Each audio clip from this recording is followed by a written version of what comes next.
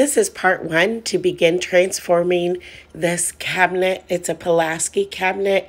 It's very ornate, got lots of details. We picked it up at an antique or a flea market in St. Louis, several weeks ago. And so we're just finally getting to it. For prep work on this, it was cleaned 2 times with 2 coats of TSP. Just brush it on, wipe it off, and then we'll rinse out with like a damp cloth.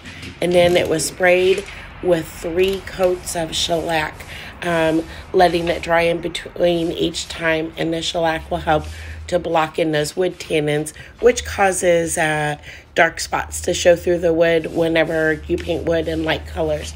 So this is my base coat, and this is Krylon Chalky Finish paint. And I picked out a very light icy blue, which actually goes on more like an antique white, it goes on like the color of fog, like a foggy neutral kind of color.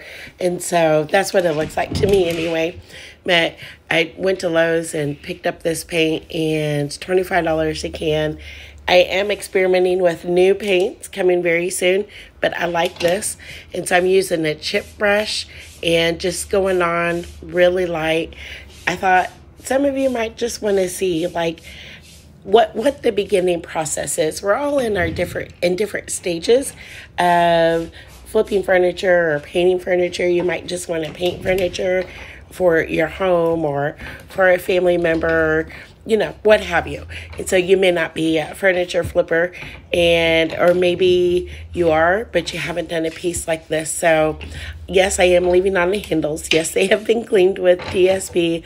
All the grime is off them, and there's no need for me to take off the handles where I'm painting them, and I'm going to go over it later with some wax, probably a gold wax, but who knows, could be a dark wax, but usually I go over with a gold or copper wax.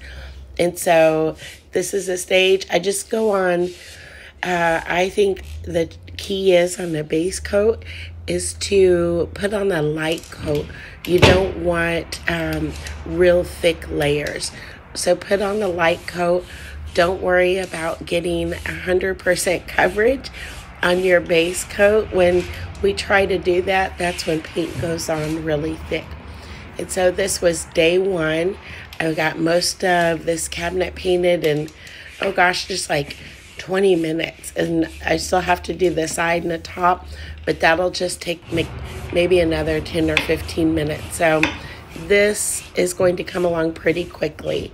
And so the next step for me, I believe, I haven't determined 100%, but I believe the next step is I'm going to dry brush on some gold all over on the sides and the front, and then go over that, dry brush kind of like a French blue over that, and then we'll have some of this antique white or like foggy white peeking through, and some gold peeking through, and some blue over it.